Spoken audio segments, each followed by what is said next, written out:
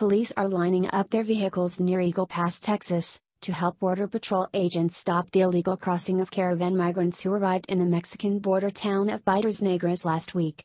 Texas Governor Greg Abbott deployed an additional Department of Public Safety, DPS, troopers to the region to assist in securing the border section that has no physical barriers to prevent illegal crossings. Texans ask, "What's going on at Eagle Pass?" Governor Abbott tweeted. The governor's tweet includes a photo showing a large number of DPS vehicles lined up with Border Patrol vehicles along the Rio Grande River near the border community. The apprehension of migrant families in the sector rose from 712 in the first 4 months of fiscal year 2018 to 3,307 this year.